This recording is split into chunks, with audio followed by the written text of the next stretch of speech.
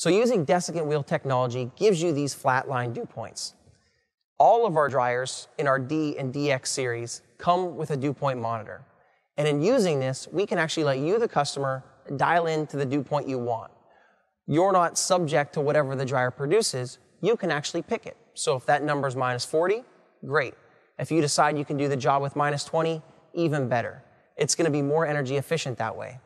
Now the dryer, using something that's built in on all of them, called dew point control, can actually adjust its energy usage based on the moisture content of the material entering the dryer. So if you have wetter material, say a box that's been sitting around for a while, the dryer will sense this and it will ramp up its energy usage in its systems to compensate for that wetter moisture content. But maybe you open up a new bag that's already dry, the dryer will also sense this and it will back its energy usage down. Its whole goal in life is to maintain that flat dew point that you asked it for.